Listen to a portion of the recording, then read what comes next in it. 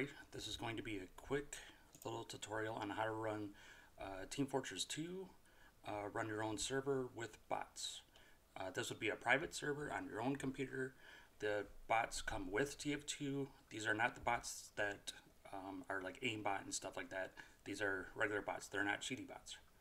So go into Steam, launch TF2, wait for it to load up. These are the commands right here that you're going to be typing into the console. So if, whoops, when that's done loading, if you want to go back and take a screenshot of those, I'll let you do that here after this is done loading.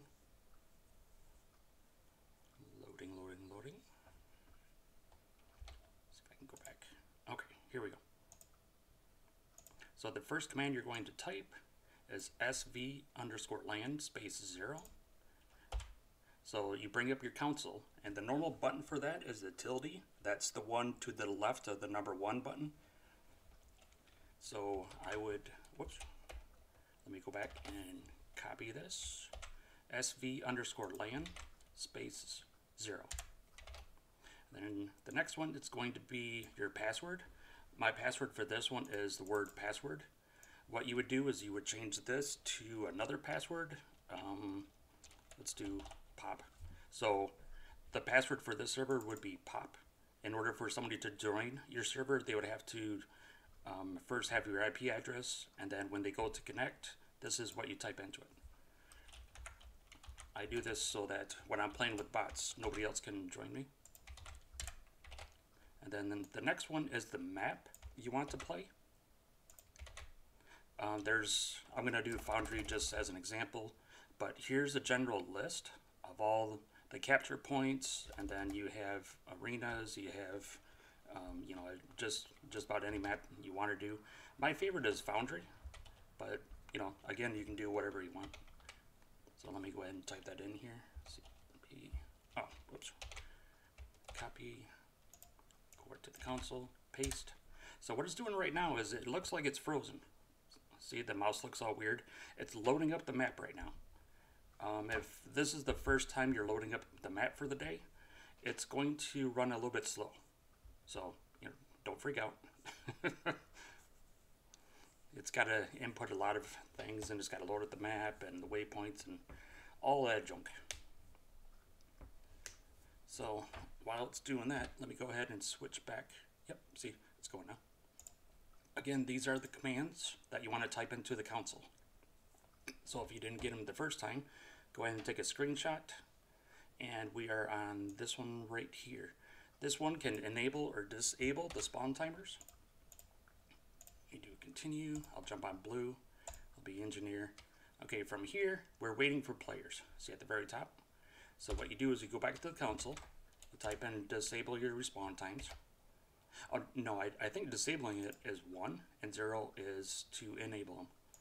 And then you change your bot difficulty. I believe it goes up to 2. 0 is easy, 1 is normal, 2 is hard. And then you type that in. This one is to make sure that the teams are equal. So let me type that one in. And then we want to have 16 bots. So what this is going to do is this is going to fill up the roster of 7 bots on my team and 8 bots on their team for a total of 16. So we'll go ahead and watch them come in. I'm pushing tab right now. So you see there's 7 on my team, the blue team, and then plus me. And then on the other team, there's 8. So what this command does is it fills... it makes sure that the teams are equal. And then if you want to add more bots, right now I have 16.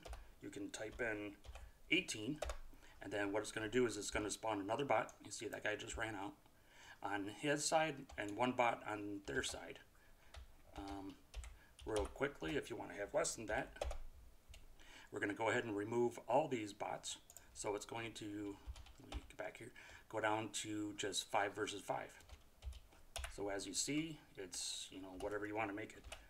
The more bots you have, the more your CPU is going to run, the more the possibility that your computer is going to lag. So just kind of keep that in mind. If this doesn't work, there might be a problem with your firewall. through the Windows firewall. You have to allow that to go through. If that doesn't work, there might be a setting in your router that you need to change. You need to open the ports for TF2 to run in order for other people to connect to you.